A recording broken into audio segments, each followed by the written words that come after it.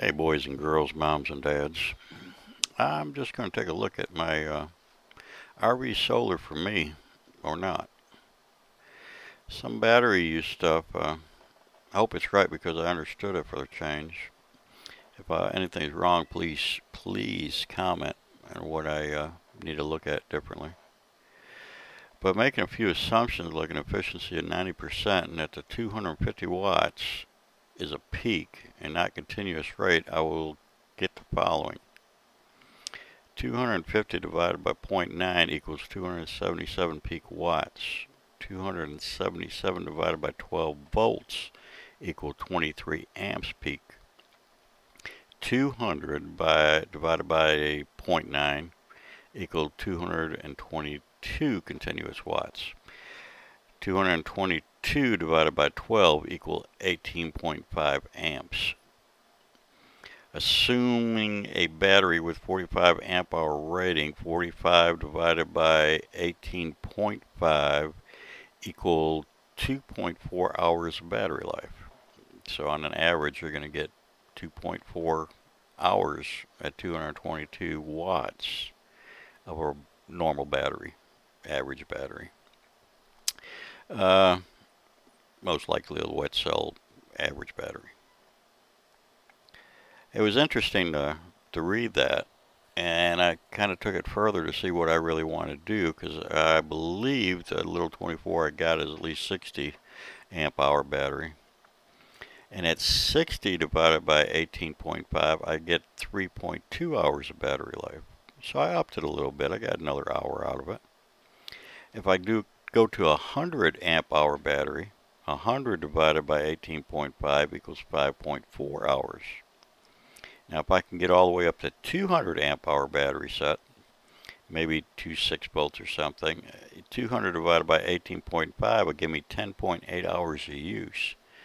So at that point I'm figuring, well, wow, that's turn the lights off at power off at 10 o'clock, turn on the batteries, and that should take me all through the night. At 235 amp hours divided by 18.5 equal 12.7 hours. A lot of people are going with them GC 125 golf cart batteries, the 6 volt where you put them two together, and they average around 235 to 245 amp hour life in them. And it seems like that's the big kick, is to go right there for an RV. It should give you plenty, as you just seen. 235 divided by 18.5 equal 12.7 hours. That's a long time to have some battery life at that amp hours and at 222 watts. On average, you keep everything off, maybe just a laptop on or a little notepad and a couple lights. It should be plenty.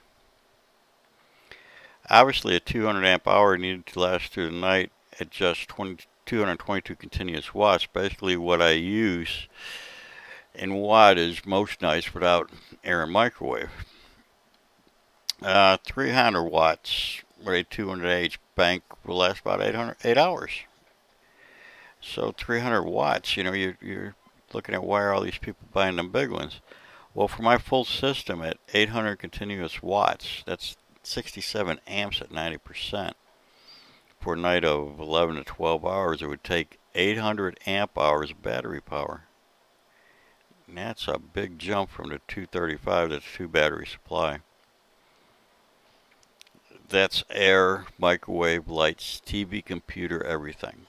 That's 8 frigging 6 volt batteries at 70 pounds each for 560 pounds of battery weight. That's a lot of batteries for a little RV to be carrying around, or the back of your pickup or whatever. That's a lot of weight. Batteries without an AH rating usually have an RC rating. So if you don't know your AH, use a 0.6 to get AH. So say you have a 100 RC rating, times that by 0.6, you get your amp hours, roughly. So that would be like a RC with 100 has about 60 amp hours.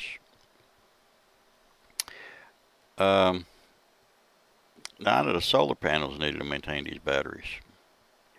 A 60-watt panel kit. You see them all over the place. Well, let's start with the 60s, which is exactly what I did do. I thought, why not? Let's see what it's all about. It will take 12 hours to fully charge one battery at 60 amp hour battery. Hoping that the sunlight and keep the panel out at dawn and all the way to dusk, and you might get there. A 100-watt panel kit, which you see them all over the place. That's, I think, probably the main kit is everybody's getting a 100-watt panel kit, either folding or flat. And it would lower that charge time for one battery, a 60 amp hour battery, down to 7.2 hours. A 200-watt kit would get it down to 3.6 hours. Now that's just for one normal battery. You need that much sunlight and charging. With a 200-watt kit, you still need 3.6 hours of daylight that you're going to collect power under. Approximation power is current times voltage. Energy equal power times time. So a 12-volt battery of 150 amp hours needs 1800 watts an hour of energy. 12 times 150. So a 25-watt panel would need 72 hours at full output to take care of a 150 amp hour battery. Now, in other words, you're not going to just use a 25-watt panel on a 150 amp hour battery and expect to use it every single night, because it's going to take 3 days to charge it. So now when we go messing with the real popular 2 6-volt cart batteries set up with 235 amp hours, which seems to be the current rave, and costing around about $250, $275, $300 just for the 2 batteries. Let's see what that equals out to. You got 12 times 235 equals 2820 watts hours. With a 60-watt panel, it would take me 47 hours to get it to full charge. Now with a 100-watt panel kit, 2 of them golf cart batteries, that's going to take you 28.5 hours. A 160-watt panel combo, say you get a 100-watt kit and then you get a 60-watt kit, combined together is going to take you 17.5 hours. It's getting a little closer, but that's still a long day of daylight. A 200-watt panel kit, now we're starting to get into ballpark. It'll take you 14.1 hours to still fully charge them batteries. So anybody that tells you they got 2 golf cart batteries and 200 watts of solar power on their roof, ask them how much sunlight did I get every day. Now a 260-watt kit, say you got a 200-watt kit and you just had that little 60 kit laying around. At that point, you're down to 10.8 hours. Someplace in the United States, you might be able to get that. Yeah, that's a possibility. But now if you go to 300-watt panel kit, you're down to 9.5. Sounds good, but most areas only get about 5 to 6 hours of charging sun.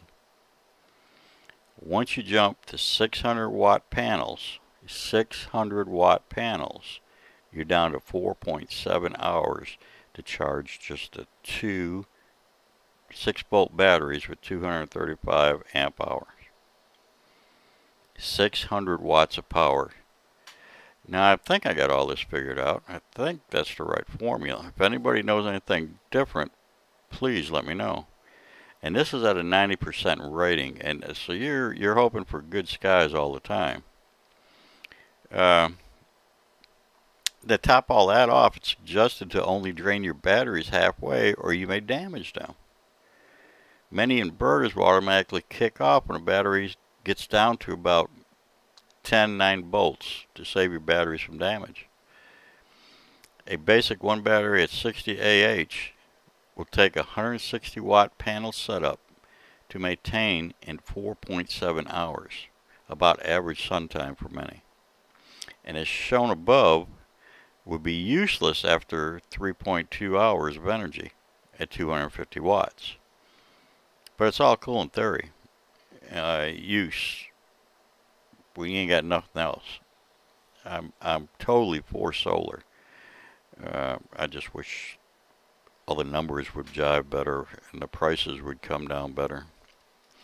So although solar sounds cool, I actually need a RV trailer that can haul around 600 watts of solar panels to maintain a daily usage of only 800 watts. I have one of the smallest trailers out there, mass-produced stick trailers out there. I used a minimum energy, and yes, with everything going and me being as comfy as possible, that's why we did get the trailer, right? TV, digital antenna, fridge, computer, microwave, the little 5,000 BTU air conditioner, LED lights, occasional water pump. This is what I would need on a daily basis. Come 2015 season, for around $800, $900, you can get those 6 100-watt panels, and prices keep dropping. A good solar controller, so you don't cook your batteries or your panels, runs about $30 for a PWM to $200 for an MPPT. Then an inverter from $50 for an 800-watt Cobra all the way up to $200 for a pure Synwave at 2,000 watt. So roughly around $1,100, $1,200 when it's all said and done, an average cost price with cables and everything else included. Now the controllers, you got PWM and you got MPPT. Today it's now favored to MPPT. Why MPPT? Most multi-stage charge controllers are pulse width modulation, recommending using one of at least these designs. The newer maximum power point tracking controllers are even better. They match the output of a solar panel to the battery voltage to ensure maximum charge. For example, even though your solar panel is rated at 100 watts, you won't get the full 100 watts unless the battery is at optimum voltage. The power watts is always equal to volts times amps, or power equals E times I. With a regular charge controller, if your batteries are low at say 12.4 volts, then your 100-watt solar panel rated at 6 amps at 16.5 volts. 6 amps times 16.5 volts equal 1,100 watts. Will only charge at 6 amps times 12.4 volts, or just 75 watts. You just lost 25% of your capacity. The MPPT controller compensates for the lower battery voltage by delivering closer to 8 amps into the 12.4 battery, maintaining the full power of a 100-watt solar panel. 100 watts equals 12.4 volts times 8 amps equals 100. And then it trickles down, protect your service. So there, it's just like an MPPT would be more like a stronger charger, battery charger. You're buying the bigger battery charger. You're going to get all that. So that's why you go to MPPT, where you don't waste your voltage. PWM was to protect your batteries, and it works rather well. It protects your batteries, but it also wastes some of the solar. So how big? The formula is panels short circuit current by number of panels in parallel times the safety factor. The safety factor suggested is about a 1.25 for your array short circuit current. So say a 60-watt panel at 3.82 short circuit specs. 3.82 times 1 times 1.25 equal 4.77, or roughly 5 amp controller will be okay. If you add 2 panels, you're going to equal 10 amp controller, because you're going to double all that. A 100 watt panel averages 6.32. 6.32 times 1 times 1.25 safety margin equals 7.9. So you're up there at the 10 amp controller. If you double that, now you're going to need a 20 amp controller. 7.9, 7.9. Obviously, 20 amp controller is needed. Okay, where was I? This is so much mumbo jumbo. It gets you confused for a while till you start understanding it. Hopefully I'm understanding it right. If I'm understanding it wrong, please let me know what I did wrong. So to justify the cost, remember a good Honda or Yamaha generator inverter at 1600 watts will run you basically the same and still need gas to run it. Of course, you can buy a cheaper version. You can buy a Champion 2000, cheaper in price only. They're still very good inverter generators, and they're 1700 watts, and they run about 450 to 500. And you can piggyback them to make 3000 watts, and still in the same range at 3000 watts needed. Of course, you still need gas. Basically, if you already have a generator, keep it handy. Your RV probably has a built-in charger for the batteries anyways. You can buy a 3.6 12 amp charger for around 30-40 bucks. Just saying, it's something you could add to your generator and also boost your batteries that way. It's all the way you wish to do it. To me, solar is a nice alternative when boondocking at pure basic with no gas at sight. But while gas is available, you just cannot beat a generator to top off your batteries for the night. Unless you're thinking the shit hits the fan case and prepping's case, at which point someone will come along during the rampage of survival with a $150 gun and take it all away from you anyways. So that'll get you back to the basics that I'm used to. And just grab a hammock, a backpack, and your hiking boots, and keep them close by. Please, anybody got any comments or anything on this? Let me know down in the comment section. I hope I got all this figured out right, and I hope maybe I helped others figure it out right. All these formulas and listings should be right down there inside the About section. And we'll see where it goes from there. I'm definitely going to have solar. I just don't know how much solar. And I will always have my generator. Thanks for watching, and hope to see you again real soon. Hit subscribe. Say hello. Later, man.